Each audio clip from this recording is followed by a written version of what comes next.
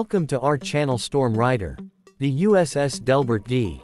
Black, designated DDG-119, is one of the most advanced destroyers in the United States Navy, belonging to the Arleigh Burke-class. Named after Master Chief Petty Officer of the Navy Delbert D. Black, the first man to hold that position, this warship represents a blend of cutting-edge technology, powerful combat systems, and a strong tribute to the history and values of the Navy. When talking about modern naval warfare, the Delbert D. Black stands out as a prime example of how the Navy continues to evolve, maintaining dominance at sea while integrating new levels of efficiency and survivability. Built by Huntington Ingalls Industries, the ship was commissioned in September 2020, making it one of the newer additions to the fleet. It is designed not only to conduct offensive operations but also to protect other vessels, respond to threats from the air, land, sea, and even cyberspace, embodying the Navy's concept of a multi-mission combatant. At its core, the Delbert D. Black is powered by 4 General Electric LM2500 gas turbines, giving it an impressive 100,000 shaft horsepower.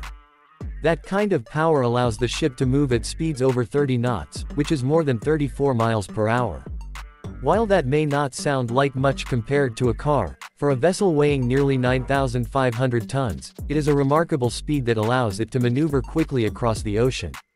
The ship has an endurance of about 4,400 nautical miles at a cruising speed of 20 knots, giving it the ability to operate across the world's oceans without constant refueling. In simpler terms, this destroyer is not only fast but also capable of traveling long distances, ensuring the Navy can project power far from American shores. One of the most defining aspects of the Delbert D. Black is its Aegis Combat System, a highly sophisticated integrated weapons and sensor platform that allows the ship to track and engage multiple threats simultaneously. Equipped with the AN/SPY-1D phased array radar, it can monitor hundreds of targets at once, whether those threats come from aircraft, drones, ballistic missiles, or surface ships. This radar works in tandem with the ship's Vertical Launching System, or VLS, which consists of 96 missile cells. These cells can be loaded with a wide variety of weapons, including Standard missiles for air defense, Tomahawk cruise missiles for long-range land strikes, and even anti-submarine rockets.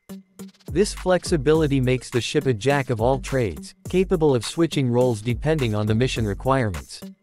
For closer range defense, the destroyer carries the Phalanx Close-in Weapon System, also known as CIWS, which is essentially a rapid-firing Gatling gun designed to shoot down incoming missiles or aircraft at short range.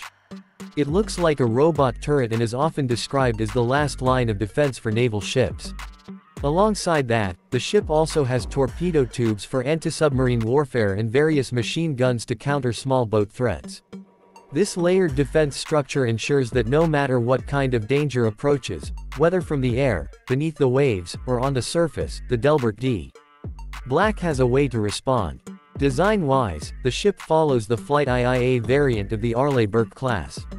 This version is slightly larger than earlier iterations, allowing the inclusion of a helicopter hangar. That means it can operate and house 2 MH-60R Seahawk helicopters, which greatly extend its reach in anti-submarine warfare, surveillance, and search and rescue operations. The presence of helicopters is a major advantage, as they can hunt submarines, deploy sonar buoys, launch torpedoes, and even carry out special missions that the ship itself cannot.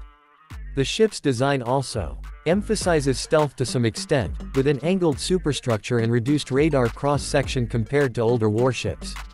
While not invisible to radar, it is harder to detect than many previous destroyers. Inside, the ship is designed with crew efficiency in mind. With a complement of about 300 sailors, it operates with fewer personnel than ships of similar size from older generations, thanks to automation and improved systems. This reduction in manpower does not compromise capability but rather streamlines operations, making the ship more efficient and cost-effective over its service life. The Navy has also taken steps to improve living conditions, with better accommodations, recreational areas, and facilities that make long deployments more manageable for the crew. The unique selling point of the Delbert D.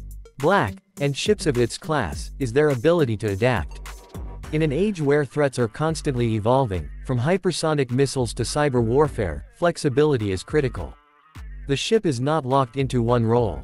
It can defend a carrier strike group, patrol independently, enforce maritime security, launch precision strikes on land-based targets, and hunt submarines in deep ocean waters.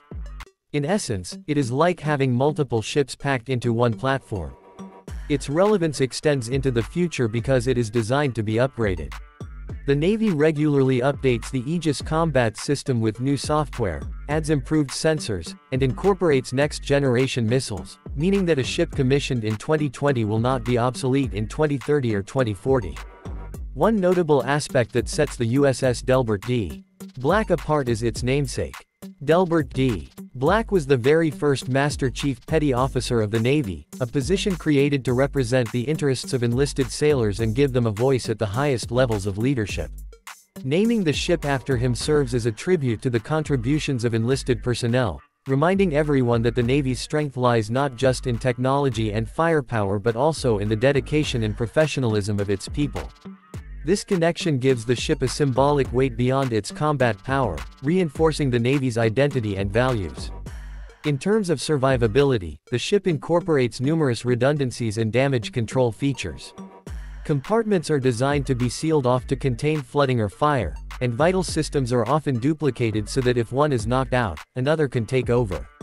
The hull is built with durability in mind, ensuring the ship can continue fighting even after sustaining damage.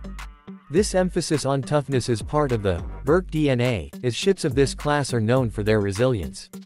For a broader audience, perhaps the best way to think about the USS Delbert D.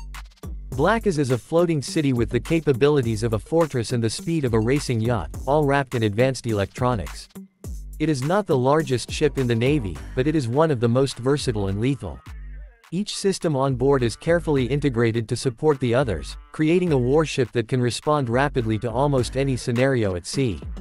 For the United States, it ensures global presence and the ability to deter or defeat potential adversaries.